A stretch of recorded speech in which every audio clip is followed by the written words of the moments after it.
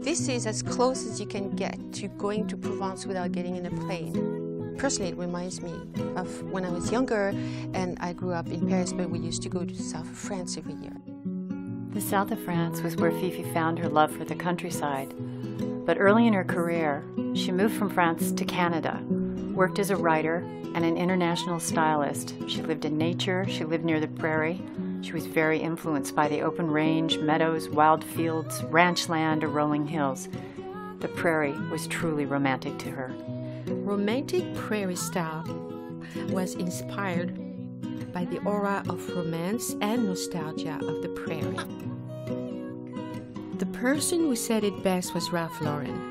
He said that it was a way of living that has a certain grace and beauty. It's not a constant race for what is next, rather an appreciation of that which has come before. There is a link between the past and the present.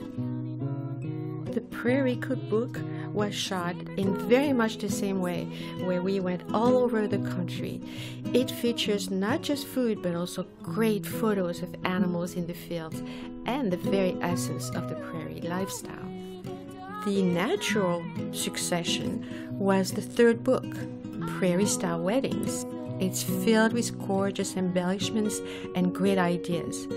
It's the first source book of its kind to capture the beautiful simplicity of prairie and create do-it-yourself design, decor, and gift-giving for any celebration. I ended up creating a magazine also called Prairie Style. Prairie Style is universally embraced because it is endearing, charming, and timeless.